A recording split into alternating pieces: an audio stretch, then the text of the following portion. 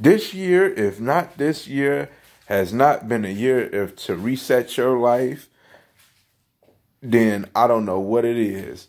This is Kyle Calloway with another video on the Great Reset.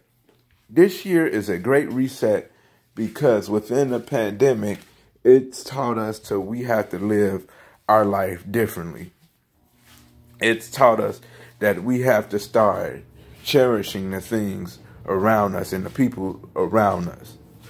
It taught us that we need to take more things in perspective and better things in perspective because we don't know what's going to happen in the future. We don't know what lies ahead in our future.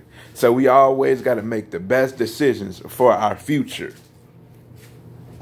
Reflect on the past, prepare for the future. Reflect on the past, prepare for our future, because we need to make sure our life is in a great standing for when a catastrophe happens, because catastrophe is going to happen. But how well would you be able to bounce back? That's important. We need to know how to make sure how to bounce back and to be able to survive what lies ahead or any good that lies ahead. So we got to make sure we have the right tools and the right things to prepare us for tomorrow and focus on today, but spend your time today preparing for tomorrow. Spend your time today preparing for tomorrow. And tomorrow it shall last, and it shall be a very great day. But we need to also make sure we have things together for when we leave here, because we all going to leave here one day, but we need to make sure we have things together to have our life in order. We just need to make sure that, because life is short and things could happen. Finances could collapse like that. What are you going to do? How are you going to put yourself back into position?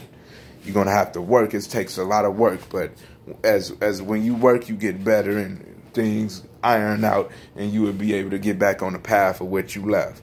So that's important. Another thing is rest. We have to learn how to rest. We can't be on overdrive.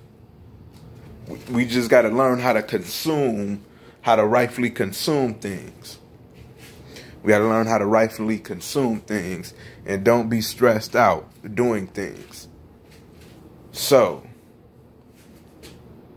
also, respect yourself and have morals and principles to set for the next generation. Because the next generation is our future. Remember that. Short video on the Great Reset. Kyle Calloway signing off.